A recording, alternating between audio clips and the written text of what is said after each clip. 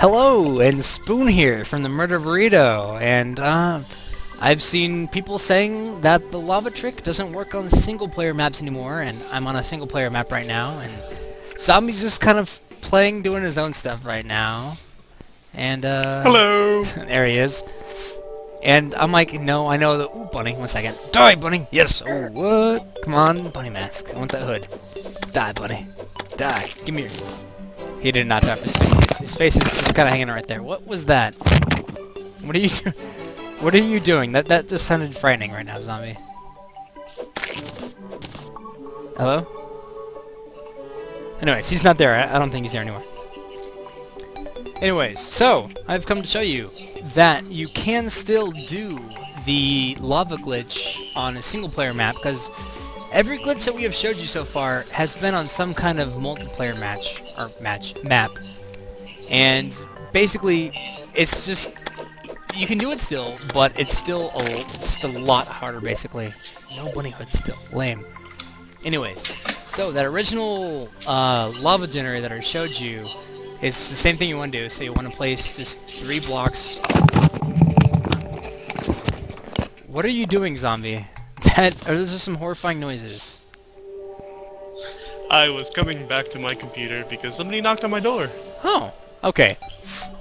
Well, anyways, basically what you want to do is place 3 blocks like so over wherever you want to generate lava. And... Lot of lava. Lots of lava. Anyways, then, from there, in the center block between the 3, you place 2 more up. Get on top of the center block right there, and just chop out the middle one. And then you go over here, chop out that block right there, and that block right there. So you have this little design that is 1, 2, 3, 4, 5, 6, 7 blocks wide, and on top of that, 3 blocks across, and then 1 block floating up in the air, and you kill that slime that's about to attack you. Anyways, then you take your lava bucket, which is right here in my inventory, and you drop it directly below you, and you split it like so. You pick up the lava from that square, and you split it again. And you keep on doing that. Like so. Oop, and also, yeah. Which, as you can see, it is making lava. People say it can't be done anymore on single-player servers. I say it's just much more complicated than to do originally. Anyways, if you have like that much lava or less in a square, you pick it up and you place it back down, and it completely fills it up. Watch. Pick that up. No, lava's gonna flow back in there.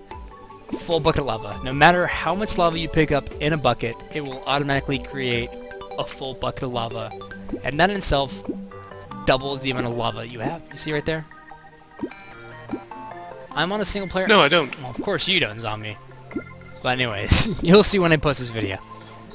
But right there, I am making... This is all from 1 bucket of lava, and you could see... As... down there, right there, the layer of lava just getting higher and higher. Sometimes you can't pick up the lava, and when that happens, you just pick up that lava and split it again, and start from the other side until you can go like that. But basically, it's still possible to do right there. I can't pick up that lava. I'm clicking, clicking, clicking. So I'll take that lava and place it there, and then I will start splitting this side. And I just heard a bunny die over here, and he did not drop anything. Oh well. Anyways, folks, that's how you split lava on a single-player map. It is slightly harder to do and a bit more annoying because all the glitches you can do seem to only be able to be done on a single-player map or multiplayer. Sorry, I am a little bit drunk right now. It is Father's Day, and as always. Well, okay, maybe. Anyways, oh, lava, that hurts. That is how you do it, folks.